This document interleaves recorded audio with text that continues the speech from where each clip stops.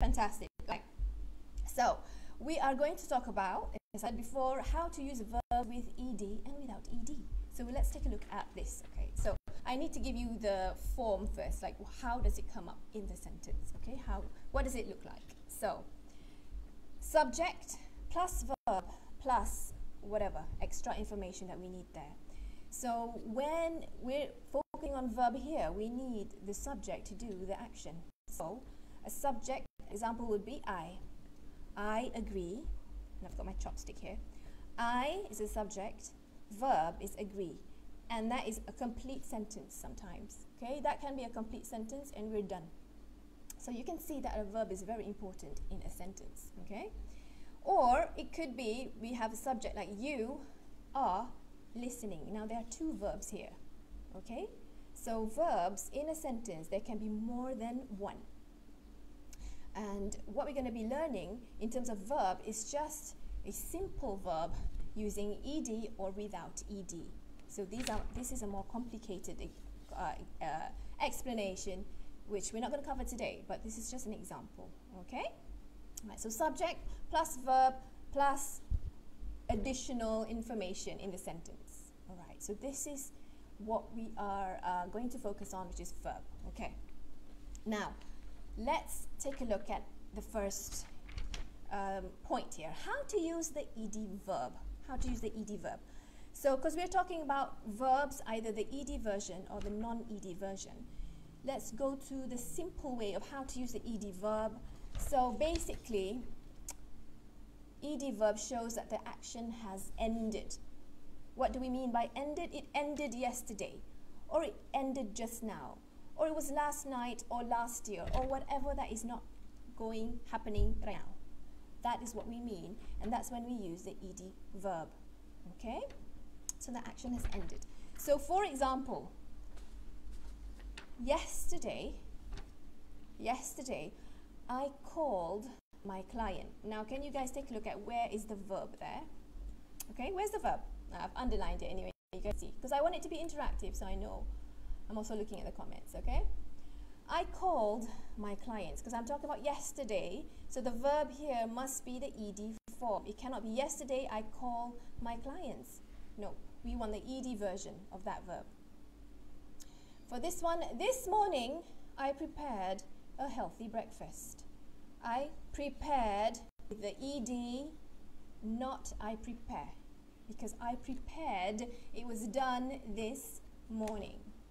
So even though it looks really, really simple, a lot of students make this mistake. They're a bit careless in that sense because they don't know when to put ed and when not to put ed. So you guys take note of this if you tend to make this mistake, especially in your writing. Okay? Now, I want you guys to answer, what did you do this morning? And I want you to give me a verb, the ed version. What did you do this morning? Okay, so let's take a look. Okay, I'm seeing Siti Zubaida, yeah, called, yes, that's right, Nadia Sidi, correct, right? What did you guys do this morning? Use the verb with the ed. So let's have a bit more interaction. And I'm not sure you guys are welcome to also offer your ed verbs. Okay. Hi, Achet Salisa. Okay. Oh, Azimah, you look different today. Is it Dutch? Oh, I will not comment on anything Dutch right now. I know it's controversial right now, so I will not comment on any brand. Okay. Oh, Irfan Hasif, can we say that afterwards? That Irfan Hasif, you are my form student. I remember that. How would you explain the difference between I already ate and I already have eaten? The thing is, even I actually teach this in another class that we did, I think in February, for members monthly students. So this is not the issue today, all right? Because that is the perfect tense, which we're not going to cover today. So Irfan, okay? All right. Okay, great. Siti Zubaida, I reviewed a proposal morning. Great. I reviewed a proposal this morning. ED there. Great. Oh, okay. I went to the market this morning. Well, I want the ED verb. So went is an irregular verb. So it's not under ED verb. Okay? But it's a great try, yeah, great. Okay, I prepared roti canai this morning for breakfast. Great. So we don't want I have prepared because that would be in the present. That would be in the present perfect tense. But we're not doing anything on perfect tenses today. Perfect tenses means you have to have or had. So we're not doing anything on have. Okay? But it is correct though, Sheila Jalil, yeah? Okay, this morning I cooked for breakfast. Great. I opened a corn can, not just mean, okay? Oh, fantastic. I prepared nasi goreng, Sarah, Saleh, great, yep. Okay, so fantastic. Thank you so much. Okay, so you get it, right? I'm talking about seeing the distinction between ED and non-ED, and we're just focusing on the simple past tense and the base form. So now, I want to talk about how to use the verb in the base. There are many ways, but I just want to focus on 5 ways. So we talked about using ED, which is in the past. But now we want to talk about using the verb in the base form, and there are several ways, okay? So, the first is habit. For example, a daily routine, okay? I go to work, I teach English, and then I prepare English lessons. So these examples of a habit or a daily routine, okay? So even though I gave you examples like go and teach, it's not, it doesn't have the ED version, but we're focusing on prepare, which is here, okay? Prepare. I prepare English lessons. All right. Hold on, guys, because I need to see if there are any for me. Okay. Oh, all right. Somebody said that the sound is a bit low. Okay. I wonder why. What's going on? Maybe technology is not working for me today. But the microphone is working, I hope. It's okay. We're just going to go on anyway. Okay. All right. Okay. So this is a daily or habit that you do. And then when you talk about something that you do every day, you would use the non-ED version. Okay, so I have a daily routine. So I go to work, I prepare English lessons, I watch TV. What do you guys do as a daily routine? What do you guys do? Oh, I eat rice. Great, yep. Okay, instead of I ate rice, I eat rice every day. Yeah, that's right. This is the correct verb form that we're using. Any more examples of a habit or daily routine that you guys do? Okay. We'll just wait for a bit more. Okay. Any more? Okay. All right. If there are no examples, then let's go to forming a sentence with did not. Okay. Now, the second way of using the verb without the ed is when you form a negative sentence with did not. So take a look at this one. This morning, okay, this morning is the past, correct? This morning, I did not prepare a healthy breakfast. Now, this is the past. This is the past, this morning. Because I used did not here, you have to use the verb without the ed form. So this morning I did not prepare a healthy breakfast. Alright? Are you guys clear? Yeah? When you're using did not, so a lot of my advanced students also make this mistake. They make this mistake of, because they think it's in the past tense. It is the past, so they would put the D here when the past is already indicated in the word did and did not. Okay? So, can you give me a negative sentence with did not? And let me check your verbs. Let me check your verbs. And you need to use your base form. Okay. So, did not. So, Aisha, even though she gave a positive one, I practice yoga every morning. What if you change that into did not? Right? So, the answer would be, I did not practice yoga. I did not practice yoga this morning. I didn't. Okay? Okay? So when you use did not, be very careful because we use base form. Let's see some more examples. Hamid Safari, this morning I did not eat breakfast. Oh yeah, that's a good one. Not eat breakfast. So we do not say this morning I did not eat breakfast. I did not eat. So that's the base form as well. Any other verbs? Siti Zubaida, I did not wash my hair yesterday. Okay, examples. Yesterday I'm not. Okay, nor Jasmine there. Yesterday I did not wash any clothes. Right. What I can see is Jasmine. What you did just now is W-A-S-H-E-D. So the correction would be yesterday I did not. W-A-S-H without E-D, because we're talking about coming back to the base form when you're using did not. All right, is that clear, Jasmine? Okay, I'm not edited for you. Yesterday I did not wash any clothes. Okay. Irfan Hasib, I did not finish the assignments. Okay, true story, right? Okay, thank you for that. Right, so exactly I did not finish. So it's not I did not finished. So correct there, Irfan Hasib. Oh, Aisha, oops. She's got her confession. I did not shower this morning. I did not shower this morning. That's her, okay, not me. Okay, any more? I did not read my email this morning. Okay, great. I did not my clothes. Great. Okay. Hi there. Assalamu alaikum. Good. Okay. This morning I did not practice piano. Wow. Siti Rosmawati. Fantastic.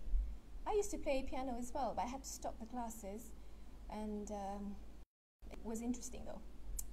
It was very interesting. Okay. I did at home. All right. I did not go this morning.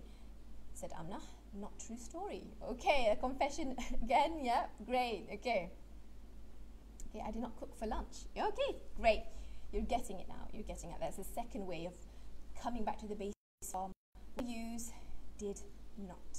Okay, so advanced learners make the mistake. That mistake, actually. Okay. Now the third way. When the verb is part of the to infinitive. Now don't be scared with this. What is this infinitive thing? It just means that it's got to plus the base verb. Okay, to infinitive. So it looks like this. To and then a verb, the base form verb. Okay, study this. I want, okay, this is a verb, yes. I want is a verb. And then I want to learn English. This is the infinitive form because it has to and then it has a verb. So this is the base form again. We do not say I want to learn English or I want to learn English. I want to learning English. No, to. When we have to, we have the base form verb. Okay, I want to learn English. So remember that, to plus the base form verb. So that's a third way. Oh, what about you guys try? I just want to see anything. I want to. Can you guys try an example of I want to? I want to. I want to what? Let's see, one or two examples. Okay. Oh, funny, no, Asmira. Maybe yourself, true story or not true story? I want to, okay, this is from Achit Saliza. I want to cook asam pedas. Yay, oh, so delicious. Great, okay, I want to cook asam pedas, correct. So you don't say, I want to cook pedas, yes, correct. The form, any examples? Aisha's doing this summary. I want to walk into surgery room. Oh, Nora Jasmine, are you a doctor or hope you're not a patient? You go there, it's not serious. Okay, I want to walk into the surgery room, or maybe you're going there right now. Okay. To eat McDonald's, Nadia Anis. Wow. From asam pedas to McDonald's. Okay, I can see that, guys. Okay. I want to go to the cinema. Yeah. Oh God, I miss that. I miss going to the cinema. I want to go to the supermarket. Yes. I want to go. So I want to go. I want to going. I want to eat ice cream. I want to watch Korean dramas. It is wider. Okay. I want to end this suffering. No, Asmira quarantine. Yeah, I know. I mean, I want to learn English with you. Okay. I want to meet my family. Nur Fadila Kasim. Yeah. Okay. Great. So many words. Good. You're getting the picture. So that's about how to use the to base form verb. To form verb. All right. Let's add ed. We do not add ing. All right. Now let's take a look at the fourth way. When you use modals, okay, these. God, you left this in high school. You probably forgot this, but these are just examples, okay? Can, could, may, might, will, would, should, and must. There are others, but I'm just listing out some of the common ones. So when we use modals, right, these words here, these verbs here, the next verb is in the base form. So what modals mean? Okay, it shows ability, permission, possibility, or necessity, right? So I'll go through some examples. And the first example I want to show you, I want to give you the word can. What happens when we have can in the sentence? So C-A-N. Okay, look at this one. Several examples there. Okay. She can speak English. Modal there. That means it's going to affect the verb next to it. So it is not she can speaks English. It's not she can spoke English. Nor is it speaking English. Okay? So we have these, what we call the can. This is a modal, right? And without it, without this, it would be she speaks English. She speaks English without C-A-N. But as soon as we put a modal there, this goes back to the root form, speak English. No matter what, no matter the subject, we go back to the root form, the base form. So study that. Okay? So that's what modals do. It affects what happens to the next verb. Alright? Okay. So, for examples while I look down. Alright. Okay? Okay, I will speak a bit louder. You know, hope the microphone, when I tested it, it was fine, but somehow, I don't know, maybe the internet is not working or something, but hopefully you can hear me. Okay, I'll speak louder. All right. Okay, so let's take a look at an example of this one, okay?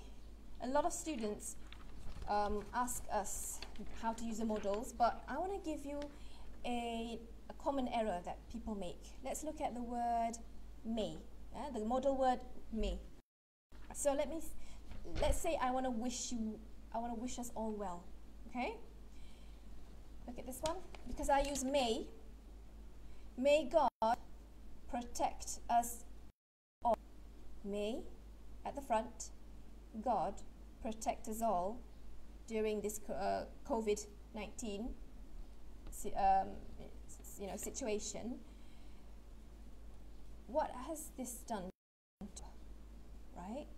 So it's not may God protects us all, wrong, incorrect.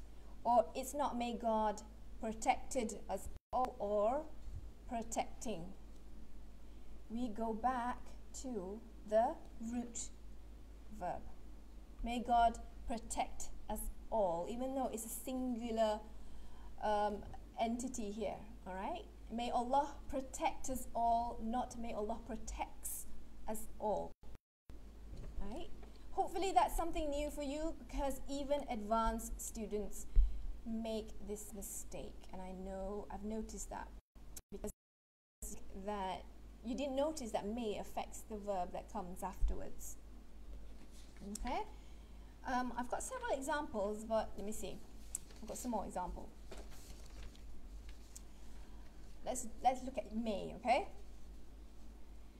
So, you know when we say, may God protect us all, may God give or gives you blessings? Give or gives? Right, let's see. Let me see. Okay. Alright, so the answer is, may Allah or may God give you blessings, not may Allah gives you blessings, because may is affecting the verb afterwards. So we go back to the base. And then if somebody, you know, passes, we say, may he rest in peace, or may he rests in peace. And this is like a saying, right? Rest in peace. He rests in peace. Is that clear? Okay, so I'm saying very good. Okay, may God give things. Yes, correct. Correct. Okay. Okay. Fantastic. All right. See, I'm looking at the comments. Looking at your answers as well. Okay, I'm going to give you one more how to use may, okay? This is may your birthday, the next verse, listen very carefully. May you bring or brought you everything you wish for. May your birthday brings, brought, or bringed. And there's no such thing as bringed, so let's just cancel that altogether. May your birthday you everything you wish for. Brings, or brought. Okay. Let's look at comments. Okay. The correct answer is, may your birthday bring you everything. Anyone's birthday in April? Okay, my birthday and Amna's birthday it was in March. Founders of My English Matters, we share a birthday in March. Okay, I'm looking at the answers. Bring. Okay, may shine or shines wherever you go. Sunshine or shines wherever you go. One more. Just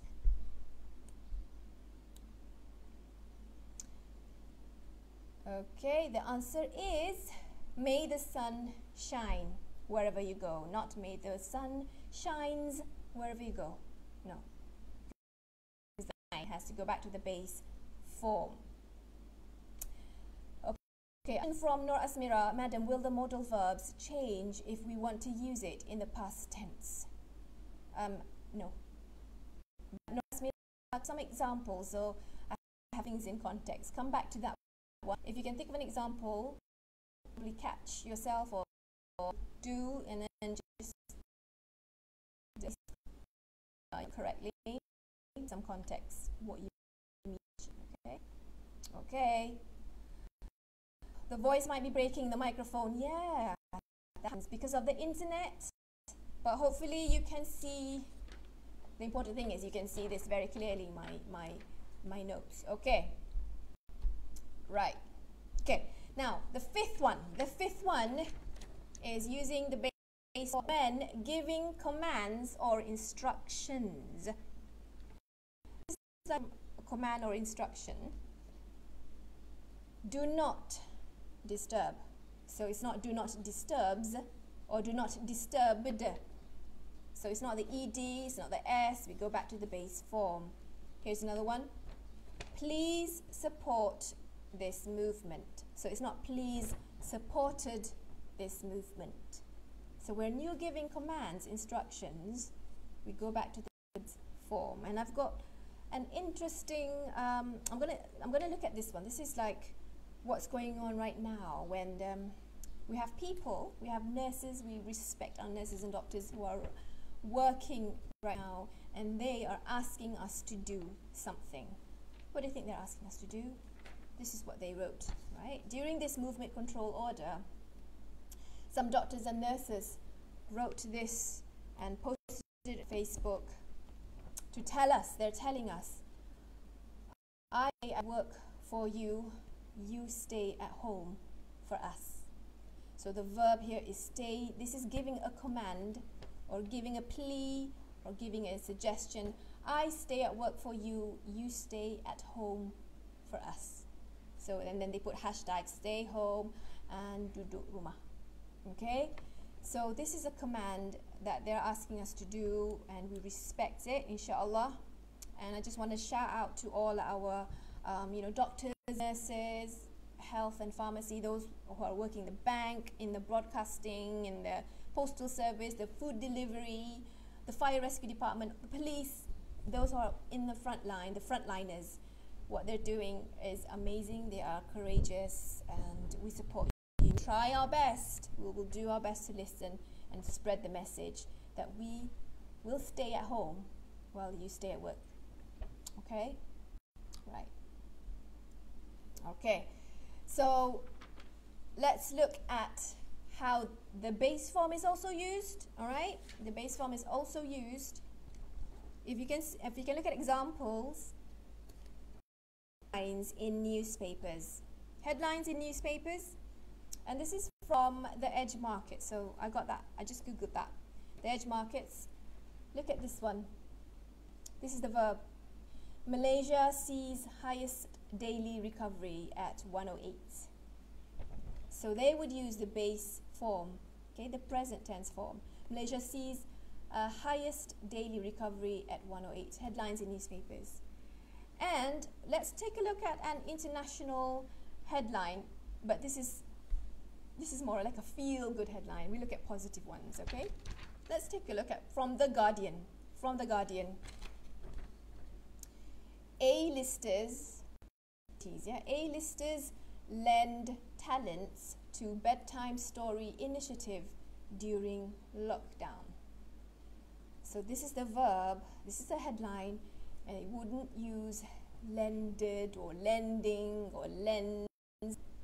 Okay, they would use lend, right?